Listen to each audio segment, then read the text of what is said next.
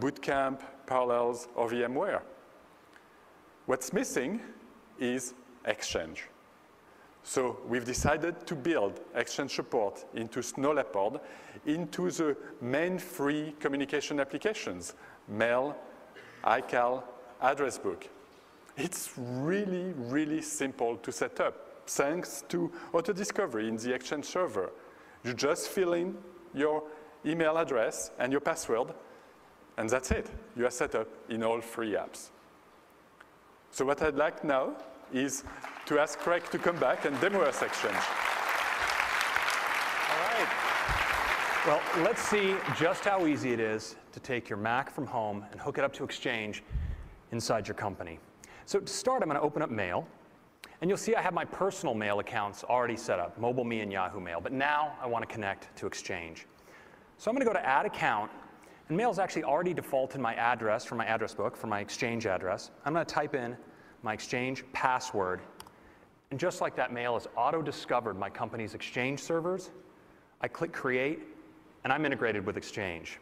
I have all my Exchange emails, just like that. I have my Exchange folders already set up. I have my Exchange to-dos and my Exchange notes immediately. But I also have access to all the macOS 10 technologies in Mail, even on my Exchange email. So Spotlight, for instance, I want to do a search for a sales presentation, instantly searching the Exchange data. And you notice there's an attachment here. It's a Microsoft Office PowerPoint. I get Quick Look to preview that live within Mail, whether or not I have Microsoft Office installed. And you know,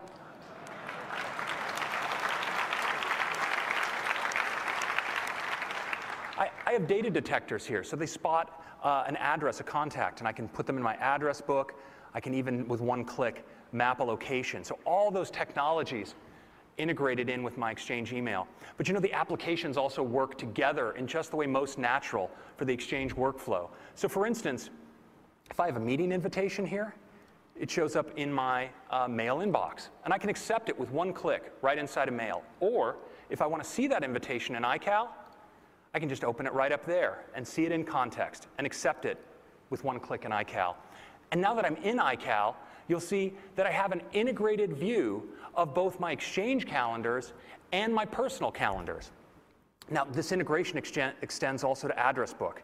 So in Address Book, I have an integrated view of my contacts, both my Exchange contacts and my personal contacts. I can search the Exchange global address list, and I even get my Exchange contact folders. And here's a cool one. If I want to set up a meeting with people in a particular Exchange contact folder, like this product team, all I do is drag that contact folder out of Address Book, into iCal, pick a time slot, and I've just scheduled a meeting.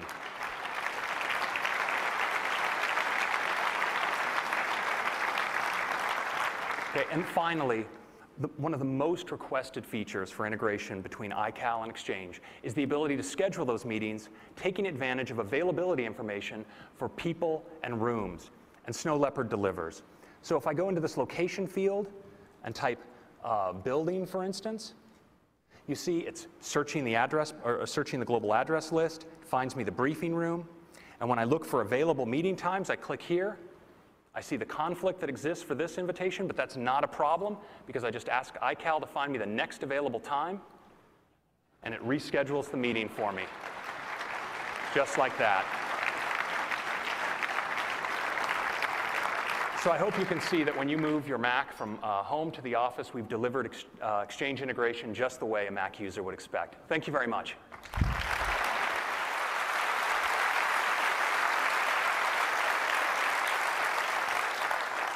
Thanks, Craig. So Exchange support requires the latest server from Microsoft Exchange Server 2007. And with Exchange support built in Snow Leopard, it's somewhat ironic that we have it at no extra charge, while Windows PC typically require an extra product to get Exchange support. So that's Exchange, and this is kind of a little tour of the various areas of focus in Snow Leopard. Lots of refinements, powerful new technologies for all of us to innovate and exchange support to fit perfectly in businesses. So that's Snow Leopard. And Snow Leopard will be available for all Intel Macintoshes, past and present. So how should we price Snow Leopard? We've priced Leopard at $129. And we want all Leopard users to upgrade to Snow Leopard because Snow Leopard is a better Leopard. And so we are pricing Snow Leopard at the incredible price of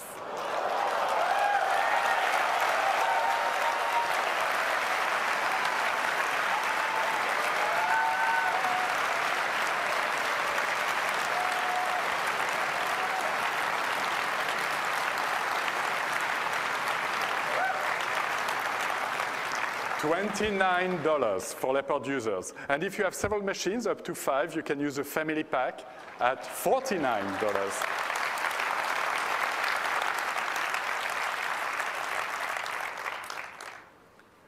Snow Leopard will be available this September.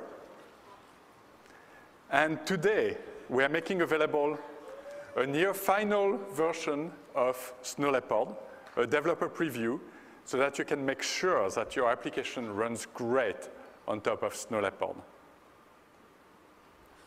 So that concludes the update on the OS and, in fact, on the Mac. Now I'd like to turn to Scott for the iPhone.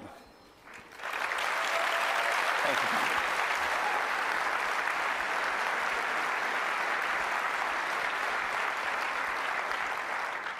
All right, let's talk about the iPhone. It has been an incredible year for the iPhone. It was less than a year ago that we released iPhone OS 2.0, and with it, the native SDK. Now, this allowed developers to go beyond web development and build truly native apps. The response has been staggering. Developers have downloaded the free SDK more than 1 million times. And these developers have been prolific in building apps and posting them to the App Store. There are now more than 50,000 apps on the App Store.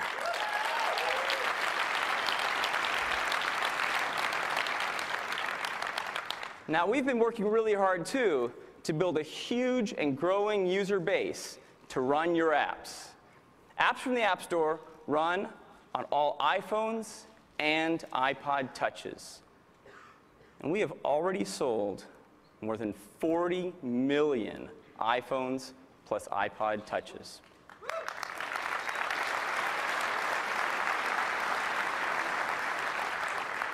Now, these customers, they love downloading and running apps from the App Store. In fact, on April 23rd, we crossed 1 billion apps downloaded from the App Store.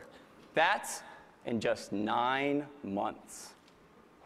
I'd like to say thank you. Thank you to our customers, and especially thank you to the developers who've been working so hard to build these great apps for all of our customers. You know, we've heard some amazing stories from our developers. And we put a little video together to share some of these stories. Let's go ahead and roll that now.